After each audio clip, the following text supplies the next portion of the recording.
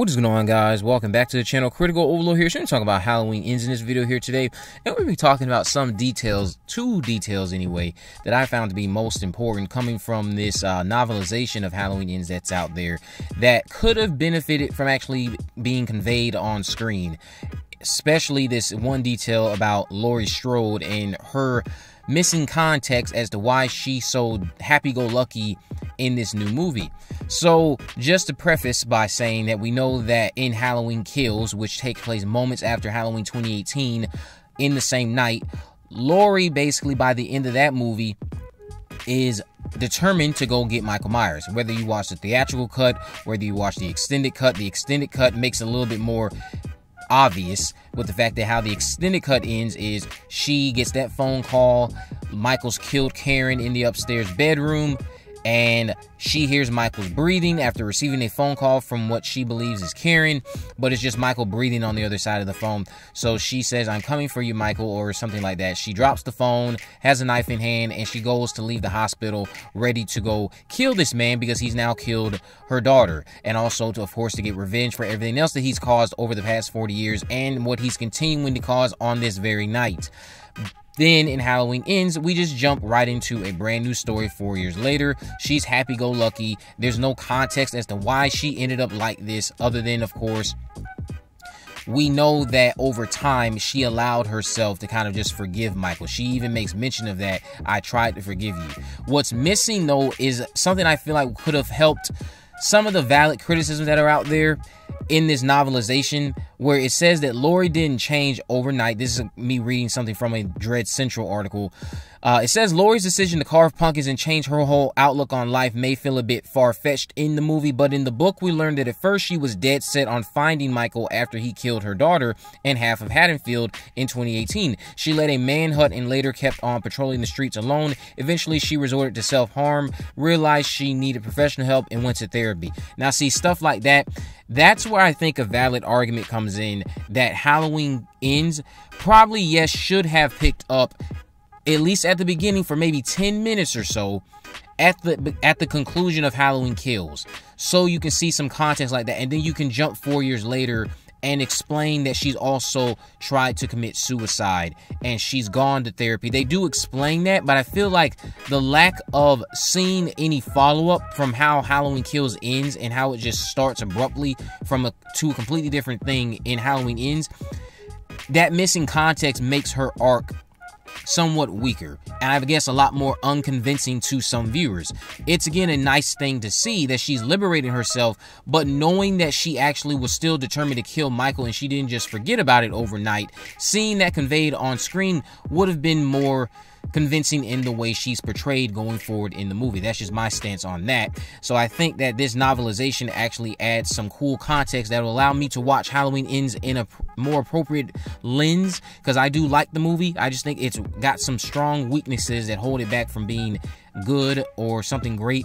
Now, just to jump into this other thing related to a chase scene that we were robbed of. I'll say we were robbed of this. Halloween Ends was going to apparently, or it could have, featured a epic chase scene that was going to rival Michelle Gellar's chase sequence in I Know What You Did Last Summer. This would have been a double murder of Kim and her boyfriend Ryan. Now, Kim is the cheerleader from Halloween 2018 who wore, I think she had like a tiger costume, and she she literally makes out with Cameron, and this is what sparks them to have that argument, Cameron and Allison throwing her phone in whatever that dip was at the party. So it would have been him chasing this girl, Kim, who kissed Cameron. And it says here in the Dread Central article, here she doesn't just get her comeuppance, but she also receives what could have easily been the best chase scene of the whole David Gordon Green trilogy. Using her cheerleading skills and strength, Kim would run from Michael through various locations, a defunct meat packing plant, a forest, and eventually the sewer tunnel. Now, it says that this sequence takes up to 10 pages. So obviously, if it's taken up to 10 pages, that's where anyone would have a mindset that this could rival what you've seen from Sarah Michelle Gellar, who runs into different locations in the I Know What You Did Last Summer chase sequence. Now, the way some of this is described and the locations that she would have been running through, this could have been a very tense, suspenseful, just overall engaging sequence to watch unfold as Michael is stalking this individual for so long. Now, what might not make it as interesting as Helen's was is that Kim, we know, as going off of the movie, she doesn't have a big role in Halloween Ends. Helen had a big role in I Know What You Did Last Summer. So with Kim being a random character that gets that long like chase sequence, that probably would then not make it as memorable as Helen's, since Helen was a character that people were rooting for. They were behind her character. People still to this day think Helen should have lived and Julie should have died. I think that's where Helen's chase sequence would have still been more memorable. However, if you take what they're saying could have happened to Kim and maybe, let's say, apply that to Allison and Corey, or Allison and Cameron if Cameron was still alive, place Cameron in that scenario where he dies in Halloween Ends instead of Halloween Kills. Allison goes on this 10-page chase sequence through those 3 different locations all the way till she gets chased into this tunnel from Michael Myers that we know he spends the majority of his time at in the movie.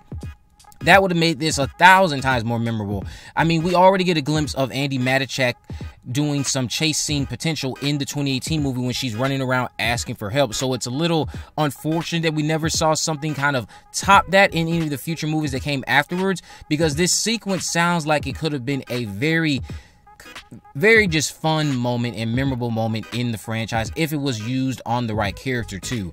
I think the character of Kim, given that she only appeared once in the series so far in Halloween 2018 and we haven't seen her since, placing her in this sequence, it would still make the moment fun and suspenseful, and it would help build tension, but not as memorable, and I don't feel it would be as impactful if you applied it to a character that viewers were invested in. And I think that would be the difference there when you're comparing it to Helen's chase sequence and whatever they had written here for Kim.